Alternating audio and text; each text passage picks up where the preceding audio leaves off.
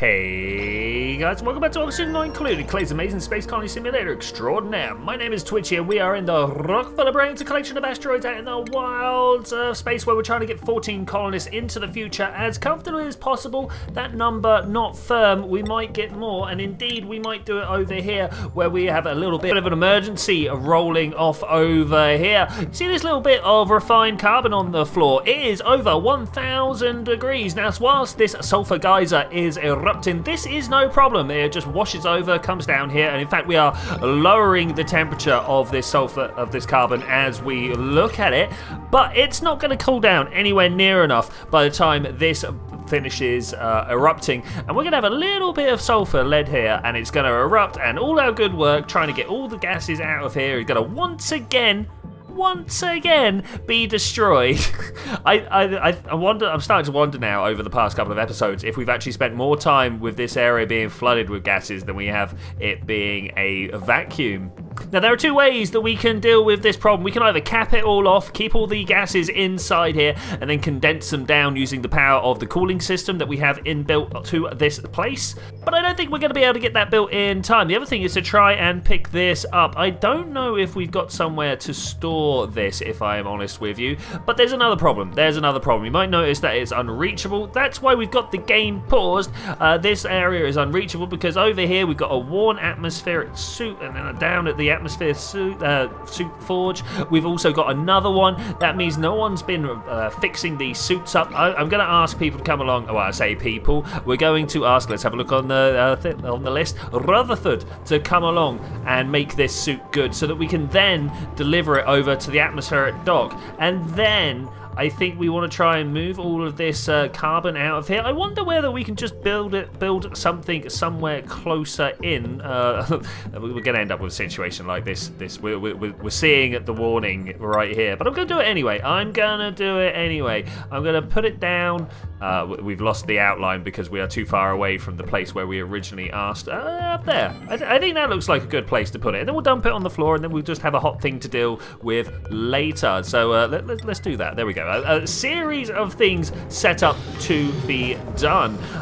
What these things are, of course, is to repair the suit, and here comes another one that also needs repairing. Deliver the suit back to the atmospheric suit dock. Then when we have access to this hideous 1,000-degree area up top, we can then come along and build this storage bin to put this lump of coal inside. I'm also going to say, hey, that coal, super high priority, but I don't know if there's anywhere for it to go. I mean, it being ended up dumped down here would be, yeah, I mean, it is asked for down here. That would be interesting. That would be very interesting. I don't know whether this lump of petroleum here could handle that much being passed by. Still erupting. This is good. Okay, delivery being made. This is great. Who's going to work on this? Oh, of course, we need to fill it up with gases. Igneous rock, though. I don't think we want to build it out of igneous rock. Let's make it out of obsidian, because that is the local material. Watching the lines go across. I think we've got to take it down to about this much gas here. I wish there was a way of seeing how much gas was actually in the suit. I can click the suit here. It does tell me, but I don't know how many a full suit's worth is, so I don't know what this is as a percentage. Oh, we've got fleeing going on as well. Well, look, we'll check that out as soon as this particular emergency has stopped. Okay, 75 kilos it turns out. 75 kilos. You know what? I'm actually going to turn the panic off of there and the panic off of here. These are not the important ones right now. This right here, this is the very important one. Boar is on it. Okay, good luck, my friend. Good luck. It's quite hot up there, and I hope you can do it without dying. I don't know how much. You've only got 63 health, so yeah, best of luck. Best of luck. How much are you carrying at the moment? 400. Is that everything that we need? That is everything that we need. That's pretty good. Follow cam here. Go, boar, go. Let's see if we can get up there in time. And actually, the way that he is approaching this is good because there's no hot gases, super hot gases no less, washing past him. In here, where was it? Consumable ore? Yeah, consumable ore. Okay, and then we go this and sweep only. Thanks very much. Go. What? Why are you not on it? What are you doing? Oh, you've got to go all the way around. Okay, that's fine, that's fine. And now hopefully this is going to get this out of the way quick enough to avert a danger that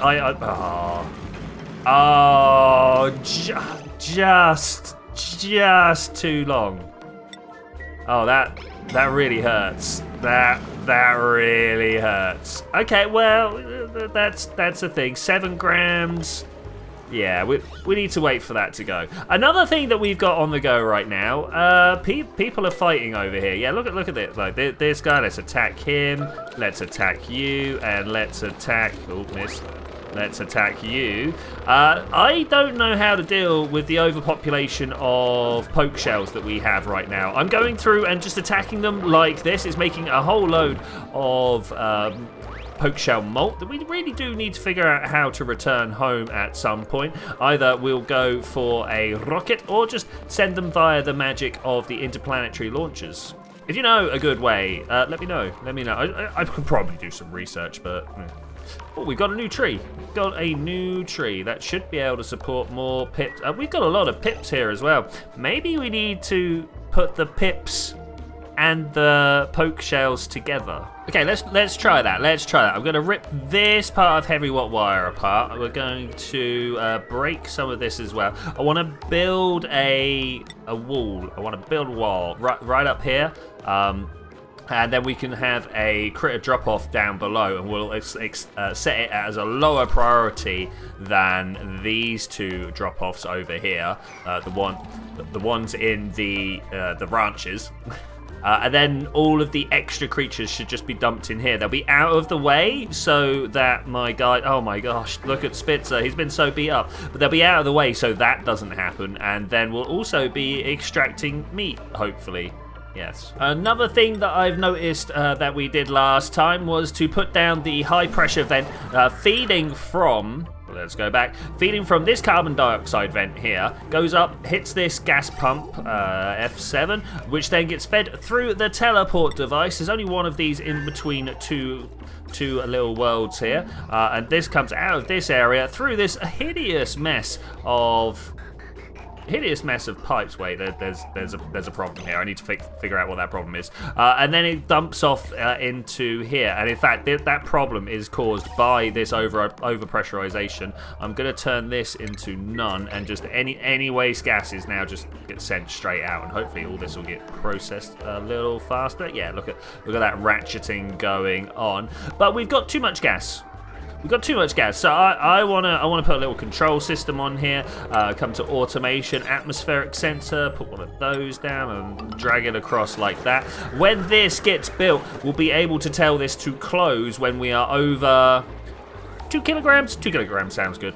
I'm a trifle amazed that this many slicks, there's three stables full, and then just the overflow that's been allowed to build up. This many is not enough to keep up with the amount of carbon dioxide, so that's very, very astounding, very astounding. If below 2,000, send a green signal. 2,000, thank you. Send a green signal. Should mean it's now red. Beautiful. Just need to wait for the wire to be put in place. It's not a problem. Indeed, not even a minute later, here is Franklin to close that vent for us. So this should now slowly be backing up. It's going to take a little while to do so fully, but it should eventually. Let's just wait for a moment. Eventually found its way back to the teleport device, which should mean on reversing over here, this is now starting to back up, and eventually we're going to end up with a highly pressurized carbon dioxide bomb. Nice. The main thing that I am worried about is this sulfur coming down to here, making its way up and over this lip and making its way down to this little patch of petroleum, because the sulfur contains a lot more heat. And I don't know what the conductivity is, 0.2 as opposed to oxygen's 0.2. Okay, that is why when this makes its way up and over, we've had the petroleum flashing, absolutely flashing into sour gas. It does that at a temperature of about 500 degrees, which the sulfur very much is. The sulfur 10 times more likely to send its temperature across than the oxygen, 10 times better at doing so. I think I might want to put a door in. This is not something I ever thought I'd want to do, but given the fact that I really don't want the sulfur to make its way down, I'm actually going to prioritize that if I can. What are these made out of? Obsidian, really nice. Oh, Rutherford not having a great time over here. It's actually quite thick. It's about 1 gram of oxygen per tile, maybe 1.5 grams, and that is enough to... at what point do I be like, okay, you need to leave now? It might even be very shortly. Let's turn that one off. It's not such a high priority. As long as that one gets filled in. Now, please tell me you're going. You're not going. Quick, we need to send you. Oh, not to that hospital. To this hospital. Oh no, both of them are hospitalized. Not great. Not ideal. I was kind of hoping Boar could do the airlock. Okay, all right. You know, my actual plan for today was to try and figure out how to ranch these sweetles and have them growing with, where are they? There's some around here, with these grub fruits, because they have a little bit of a synergy going on, and we could feed them with all this sulfur as long as we're not vaporizing it and letting it go off into the wilds of space. Okay, I'm gambling that 43% health will be enough for Boar to come along and build this airlock. I sure do hope so, because that sulfur, it's getting pretty close now. Most of the oxygen is just making its way up and out of there. Yeah, no, this is definitely a must. This is definitely a must. Okay, he's complaining about the cold. I like the fact that he's complaining about the cold. Out of all things to be complaining about, I didn't think that would be it.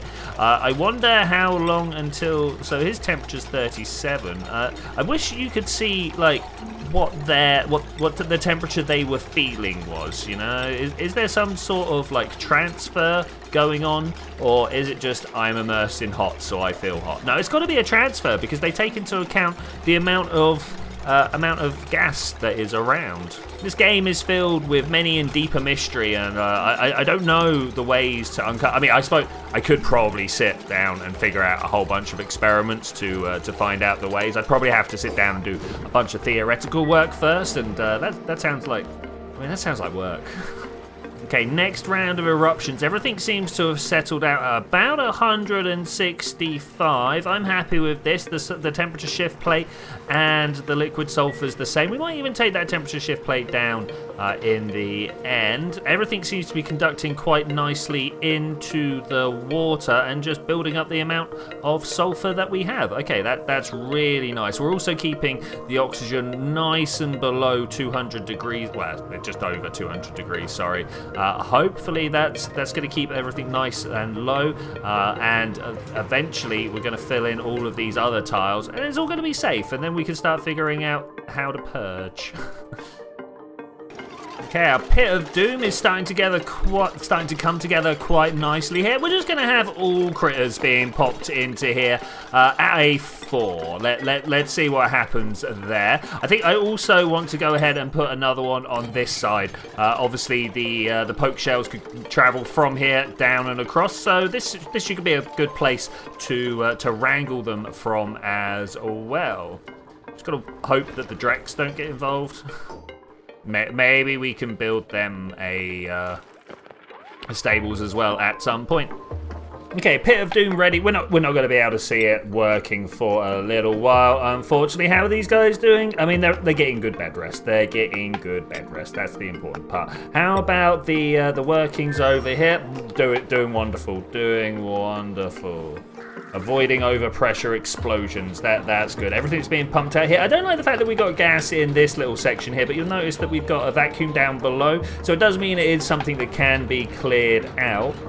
And with the restricted flow that I put in a few episodes ago, we seem to be able to keep ahead of the magma now. That's nice. That's actually very, very nice. Beginning of cycle 1395, sending Plank back off just to do some more mining out in space. I wish I knew how to automate this. I keep looking at the platform underneath, and I can see that we get a signal when the rocket is on the platform or not, and then a signal for when it's ready for flight. But I would kind of want more. I want like some feedback about how the fuel tank is doing, so that I can stop it when it's too, like, close to full and stuff like that. Anyway, back to reversing. Oh, nice little rainbow clouds there. That must just be something to do with the no, it's not something. Hey, we got hit with stuff. We got hit with stuff. I thought that those streaks were to do with the radiation, but it turns out I was wrong. What's coming into here? Gold. Oh yeah, we could probably stop that. Let's go back to Blagolia. I'd asked them to keep sending gold over this way because we kind of needed the materials, right? But where are we going to send stuff now? Let's send stuff to Pyaxlin, because that's where they can deal with the materials easiest. Oh, that's a lot of steam. Where did all this steam come from? I think someone's been dropping some water somewhere or something like that. I think it's okay. I don't see anywhere that we're missing water. We've got water down here, we've got water over here. There is things condensing, but I suppose that's also fine. I don't think it's being lost from these pipes anywhere. I wonder what happened there. Unfortunately, I wasn't looking. It's only 15 milligrams, but it's just another gas. The good thing about getting the airlock up when I did, it means that we've got a positive pressure. We've got a 1200 milligrams on this side, but only 100 or so on this. In fact, it's down in the low teens in most places. So all the gases get pushed out this way and stops the sulfur backing up down into here. Do you want to see a magic trick? I don't know when it's going to happen, but at some point, this little blob of rock is going to just disappear. There it goes. There it goes. Beautiful. Whilst we sit here and watch Rutherford make the collection of these treasures much more accessible, I would like to take this moment right here and thank the treasures in my life.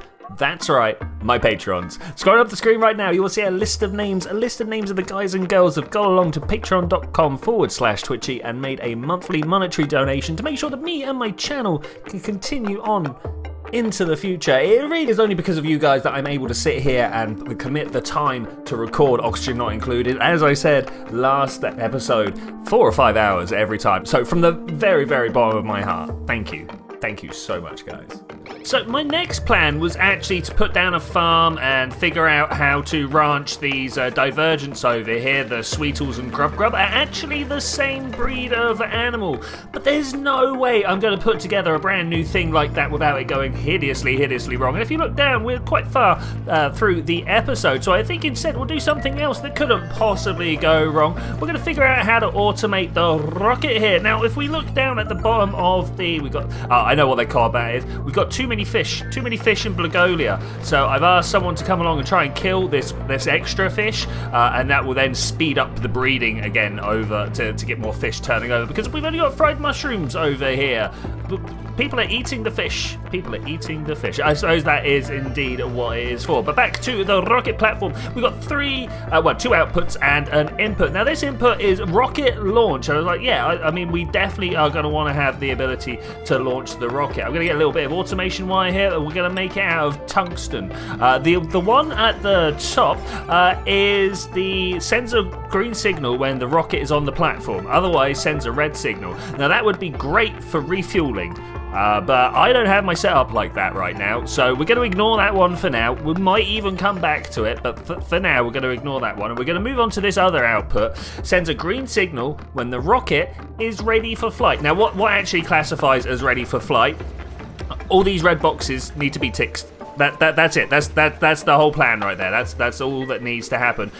So I think what we're going to do is go ahead and put some more wires in place. Oh, you can see the wires from here. Okay, that's nice. And I'm also going to get a little bit of... let's go down for... should we say an AND gate? I think an AND gate might be... Oh, that's... Where am I supposed? Here? Am I supposed to put this here? Let's put this here. Did they think about how this was gonna get laid out? Let's do something like that. We'll take from the rocket is ready signal. We'll go yes please, if need be, send a green signal. And somehow I also want to know. Is there anything else that we want? I'm thinking around. I think all I really want to do is put down a yes or no switch, just so that I can, if need be, cancel the entire situation. And I think that should work out for us. I'm gonna dig these blocks out of the way, maybe put some blocks back afterwards, put some tiles back afterwards, because that is part of our radiation defense. I mean, there is this whole block of coal here as well that also does quite a good job at blocking the radiation. I didn't quite realize. Look how poor the rest of the area is. Maybe we need to fill some other bits in at some point, but this should be fine. I'm noticing that we do not have the ladders to make our way all the way across, so hopefully that will help. We've got repeated fleeing going on over here in Irrigao. I think that's because we're trying to pick up this poke shell. Is that actually going to work? He's just going to come along and beat up Spitzer, and then the lullaby is not going to happen. I don't know what we can do about this. Is that it? Are we watching it the situation get resolved here? I sure do hope so. Come on. Oh no, he's just going to attack. That's rubbish. That's rubbish. I just want to get him in here with these angry boys. Obviously, we're turning things over too fast. I think what we might need to do is move the incubator up to here and drop the creature down as and when we need to. Yeah, that's a bit involved for right now, though. Okay, I've asked people to attack this one. I've also just set up a whole bunch of build orders here. People get round to it. People will get round to it. Still trying to get this rocket off the ground, though, and that will only happen when these little bits of buildings here get built. It looks like the tungsten's really close by, though, so that should work out pretty well for us. I think I'd like to put another insulated tile there. This poor glossy Draco. Its habitat has been slowly warming and warming and warming. Okay, one of the problems that I foresee is that we have a full line of fuel here. I'm gonna just flick the switch anyway and see what happens. I've set up a round trip. We're gonna change the destination, yes, to that over there. Beautiful, that's what we want. We're gonna say crew, but there's problems with that. We've got some food. Is it enough? If I do this, what's going to happen? Are people going to bring food over? Plank is not bringing food. What are you doing? How do we get you to bring food? Is that something we can do? No, you're just running away. Recrewing the rocket more important than supplying the food, it turns out. What's the rocket? Oh, the rocket's gonna go anyway. Okay, that's fine. I suppose this is exactly what we set it up to do. Good that we've got the automatic go underway. It's fully fueled. There should be enough fuel. If we click over here, hello, how's it going? Let's just turn this back on to regular. There we go, no problem. We've got enough for 30 days. Enough for 30 days. Something that I am actually meant to do here is to set up a carbon dioxide filter for this little device right here. When it detects carbon dioxide, it is going to tell this pump to fire up, and there is quite a bit of carbon dioxide around, so let's see how that goes. Hopefully Plank's going to be fine. You know what else we should also put in amongst all this food at some point? Down in the medicine, we might want to give him some rad pills at some point. Maybe make them as well. That was a good trip. That was a good trip. I put a hole, sorry, back on reverse Lin here. I put a hole in the top because we kept on getting close to losing all the gas, and then like Rutherford would walk through, and then everything would get re-topped up, and because it was just a little bit each time, it was like an exponentially slow process to just get everything being drawn out here. It was just a little bit less and a little bit less and a little bit less each time. Something I'm going to do right now. Can we do this? I think we can. I'm gonna risk it. No. We're gonna risk it, I say. I know that this pipe here might be in trouble, but we've already got gases here, so let's see what happens. I feel like we need to start draining all the other magma reserves that we have here. Hopefully, what we've got set up will. Oh no, that is far too much. Look, it's actually settled down into a stream. That is definitely gonna warm up the water. How about if we do this? Come back, please.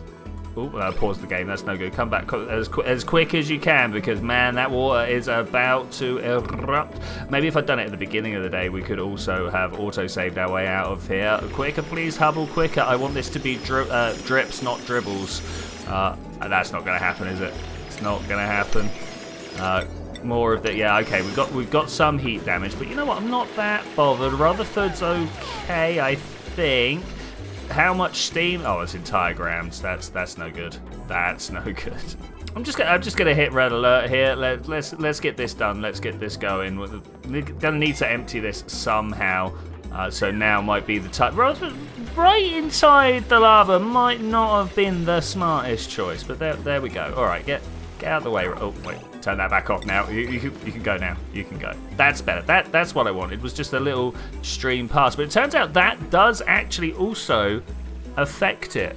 Oh, I thought that falling past wouldn't be a problem like that. Well, today I learned.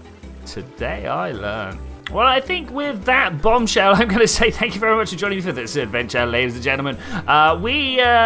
We'll have to deal with this at some point. It's not going to be the end of the world. It's just a bit of steam. We can get steam moving easy enough. I want to close this this box back up over here, though. That's almost definitely a must. Let's put that there. Today, we've managed to actually get the whole of this sulfur system actually quite nice. Look, you can see we got the sulfur out, and we managed to pull it past all this without vaporizing it. We nearly cleared the area here of gas. We'll be back for that. We'll be back for that. We managed to automate our rocket. Plank over here having the time of his life, off on the way to mine some more swampy ore, and of course trying to set up a kill chamber, because that really is an awkward way of living our lives. So I will see you all next time, when we're definitely going to be working on the deviants down here, trying to get the sweetles and the grubs. I think we might even need like a farm here and then just a breeding colony down underneath. But I'll see you then when we're gonna do that. Bye.